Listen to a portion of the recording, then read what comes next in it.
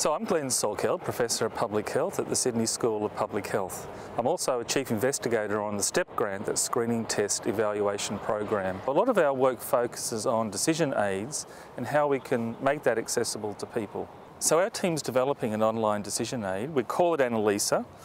It humanises what is an online interactive aid. Let's give an example of prostate cancer screening. At the moment there's conflicting evidence. Some trials say it works and some say it doesn't. How do people make sense of all the information about whether to screen, but also express their preference as to what matters to them?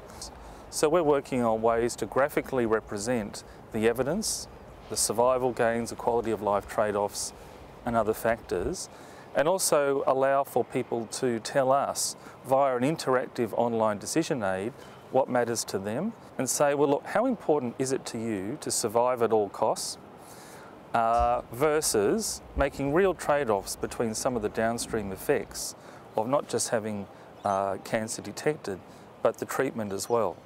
So we're finding that using a decision aid presents the evidence in such a way that people can see that maybe for PSA testing it's actually not such a good test.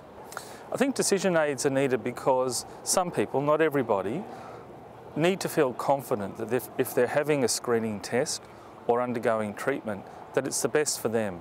So in one way it actually empowers people with the information, sometimes mediated through the general practitioner or straight into their home.